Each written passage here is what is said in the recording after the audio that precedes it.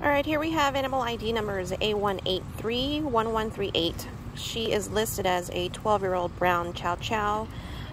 She is also high heartworm positive.